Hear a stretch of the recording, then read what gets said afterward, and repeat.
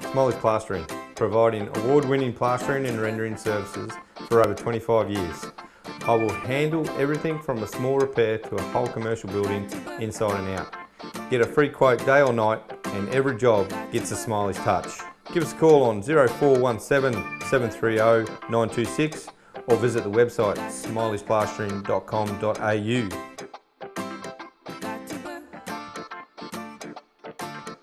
There's a couple of wonderful videos on the internet of some of the saves that you've made. Tell us about what you might consider your best save and what you think makes it a really good save. I have always considered my strength to be PCs and in particular drag flicks. So for me, that's something that I take a lot of pride in, doing a lot of work on that and making sure that I'm up to saving them, I guess. So for me personally, some of my best saves would be against Powerman for her drag flicks, and mostly because of the reaction that I get when I save it. So for me, it's a personal feeling that I'm just like, well, I've beaten her. When I see her reaction, she's quite emotional when she, misses the net or the goalie saves it. So for me, some of the best saves that I've made personally are those flicks because it's hurt her so much. So it's something that I've worked on since I was quite young, and even though it's only been brought into the game in the last couple of years, I've always just found it it just fascinates me, the drag flick, and I just think it's great. And some people think it shouldn't be part of the game, but for me, I'd be devastated if it was something that went from the game, because that's one of the things that I just truly love about hockey. We can't see your expressions behind the helmet, but do you ever give her one of those in your face? There's a few moments that I want to pull the old Suki moment, and when I take the helmet off or I pump the fist, but no, I just don't. I don't think it's in our culture. Like Rach is the same. We don't run around and pull faces at people or whatever. Like we get a little bit competitive at training, and we'll set up a scoring system or something, and we have a little celebration between ourselves. But it's in a game, it's our job to save the ball. So if we save it, then great. We have a little celebration on the inside, but I don't think there's any moments of me having an outrageous celebration. Hopefully not. So, as a goalkeeper, you've got to be very supple. I'm amazed the amount of angles that your legs have to get into to make saves. So is there something specific that you go through to do that? Yeah, well, when I was younger, to be honest, it was a lot about flexibility. And so I remember there was times at the VIS that my old goalkeeping coach, Michelle Flouch, would just push you into the split position, because that was quite popular through that era. And you had to be very, very flexible. I had to do the splits almost every session, so you had to be able to do the splits for a start and then also not injure anything doing it. But the funny thing is I actually ended up tearing my hamstring in the split position, so it ended up not being so great for me. But from that, obviously I did all the rehab and got back on track, and then they decided that maybe the splits aren't the best idea because you get stuck down there and you can't get back up as quick. So more now we're leaning towards the strength coming out of that position, so you do a full stretch and then you're pulling through that save. So it's more strength-based work, I guess, rather than just the stretching and flexibility kind of stuff. Now, I guess I'm asking you to give your secrets away, but I was talking to Glenn Turner last week, and he was saying, put it past the goalkeeper's foot. It's harder for the goalkeeper to actually get a foot to the ball than it is to get a hand to the ball. That's actually true. Yeah, especially for me, I've got quite a long arm span. So for me, I love personally to stay up tall and make the saves with my hands.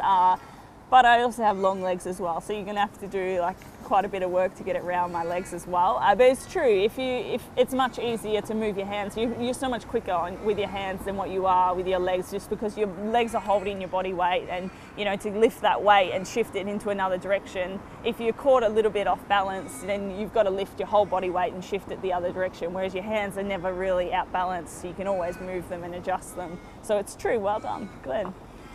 Now, people seem to not want to roommate with you as a goalkeeper, so I'm going to ask you for tips on keeping your goalkeeper's gear clean. Yeah, see, I think there's some keepers out there that are giving us a bad name for that one, and Rach and I are on a mission to get rid of that. We want to eliminate that. So we're actually quite clean keepers. It helps that we have a lot of gear. So Obo provides us with lots of gear, obviously, but we also like to wash them. So most tournaments and things like that, we put it through the bathtub and give it a bit of a scrub. and we clean up our gear all the time. So it's generally not too bad, but we also have very good facilities where we actually have lockers at the AIS room where we hang up all our goalie gear and air it out every day. So that helps. Wet goalie gear in the car is a tragedy. Don't ever leave your gear locked up in the car. Always air it out. That helps. Yeah, I just literally just wash it. It's not really that hard. So when you're coming home from a game, you've been sliding around on a wet turf, obviously you've got a Ziploc bag or something in the boot? In my car, I don't often take my gear home, so we just leave it at the pitch. Generally, we leave it at the pitch. If we're on tour or whatever, we generally also leave it at the pitch. So when we go away, we arrange a room at the pitch. So we often don't have our gear with us, which is a bit scary sometimes because you wonder if you forget things. But, you know, we generally leave our gear at the pitch. So having established that you're not actually an understudy and that it is a 50-50 situation at the moment, that still means that you sit on the bench for half of your playing career, if you like. So talk us through a day in the life of a substitute goalkeeper who has to go through all of that build-up and then doesn't get to go out on the field. Yeah, it's actually interesting now that the game has changed. We tried a new style, which with the 15-minute quarters, which I loved personally, and Rachel ended up loving as well. We ended up playing 15 on, 15 off.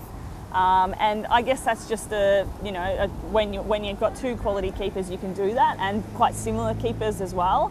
So Rach and I have similar styles, so it works out well. If you're in another country where you have two different keepers, probably not going to work. But there's a bit of a difference in your mental preparation for it, like during a game for that. If you're playing 15 on, 15 off, obviously it's quite different if you're not playing at all. But in terms of our warm-up, we're quite good in keeping the same structure. So Rach and I both love to just warm up the exact same whether you're playing or not. So a lot of other countries, if you look up, we look up the other end, one keeper's off to the side, one's in the main net warming up. So right off the bat, you're warming up differently, you're mentally out of the game. So we like to keep it as every single game we warm up the same warm up, and it's the same every day whether you're playing or not. So one goes in, does the thing, the next one goes in and does the exact same thing. So for us right off the bat, mentally you're the same as the other keeper. The only difference is I guess you at the end of the warm up you sit on the bench and the other one goes on to take the field.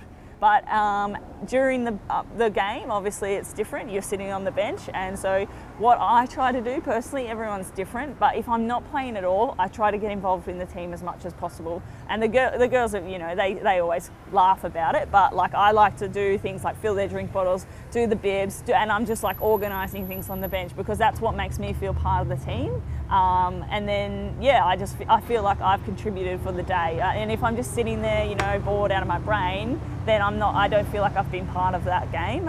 If I am sitting on the bench for 15 on, 15 off, I like to not do any of that, and I like to just stand out and call things that I might call when I go onto the pitch. So it's a little bit different in that sense because I'm not, you know, worried about everyone's drink bottles and things like that. I'm more switched on for the game. I still do the calls and things like that if I'm not on the field at all, but it's just not as huge a priority for me. So I'm more mentally switched on if I have the 15 on, 15 off than what I am for a full game. So scenario, you're filling up drink bottles, all of a sudden out comes the whistle and it's your time to get out there. Does it take a little while to get focused? Are you padded up and ready to go? Yeah, so you have to be, the rules obviously you have to be fully padded up on the bench. Like all you got to do is chuck the helmet on and the gloves on and you're technically ready to go. I think we've all been in situations where we've had to do that before, and it's not ideal, it's not the ideal preparation. Even the girls, we've had a few cases recently where we've trialled just playing the 16, and the girls that are playing number 17 on the bench, they've had injuries and had to jump on, and they've said it's hard as well. So it's the same as the field play if they haven't played a full game as well, but you know, it's just another hurdle that you have to jump across, you know, when you get to that point. So I think it definitely is tricky, but it's not impossible. So you're a very fit person. If you've sat on the bench for the entire game, how do you then feel when you go home afterwards? You haven't really burnt off all of that adrenaline. Yeah, it's quite tough. We kind of work it in that you can do gym whenever you want and things like that if you're not playing. So if you're the goalkeeper that hasn't played, even sometimes the goalie that does play, because games are a lot less than training, we try to do a lot more gym sessions and some running sessions than the other girls. So it just really depends on the tournament and what kind of structure you have. But yeah, sometimes there are a lot of rest days, and you can use those rest days to top up your sessions, because obviously we can't lose our peak performance, and so we have to keep ticking over. But mostly for goalkeepers, it's in the gym work and it's sprint sessions and things like that. We don't do a lot of running and that kind of stuff, so we don't have to worry about going for a 10k run if we miss a game. It's more we go to the gym and we'll knock out a session there. As a goalkeeper, are you allowed to come out on the field if there is a necessity for a substitute? Oh, look, we had this opportunity in New Zealand. Half our team got sick and we were running very, very low on players, and I think we were playing Samoa or a team like that, and we were already up a lot of goals. And I was just waiting for that opportunity, because I was the one on the bench. I was waiting for the opportunity to get called up, but Como just didn't let it happen. I don't think he's very keen on that. I have seen a goalkeeper come out in a tournament and play due to like too many injuries on the field players, but and she ended up scoring a goal actually. But you know, it rarely would happen internationally, I would think. But sounds like you'd be I've ready got my for it. Fingers crossed.